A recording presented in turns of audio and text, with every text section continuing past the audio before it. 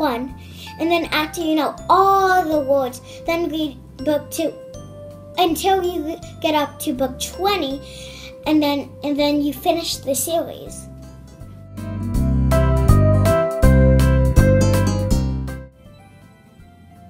Here is a demonstration of Rhyme to Read. First, choose your book from the bookshelf. I'll choose book number 1, Pat. Each book teaches a specific word family. Book 1 teaches the at family. The word family words accumulate in a list on the left-hand page. Then the word is used in the story text on the right-hand page. Sight words are taught in a box on the top right. Remember, tap any word to hear it read aloud.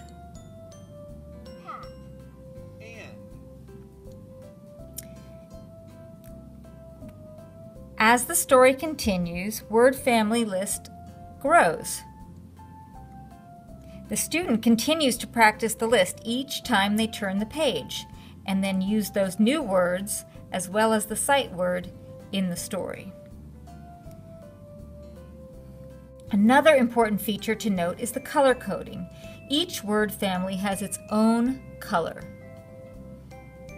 As the series progresses and new word families are introduced, previously learned word family words are reviewed in their own color. This helps beginning readers to visually discriminate patterns that look or sound familiar.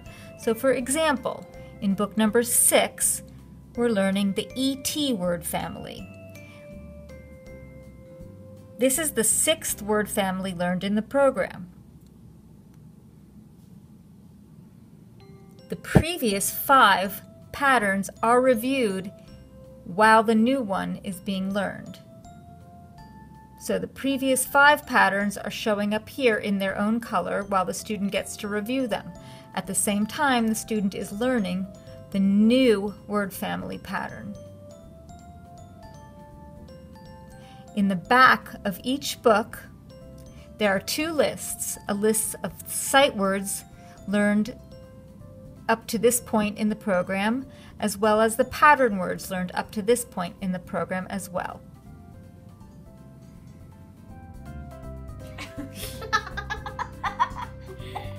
I love Rhyme to Read.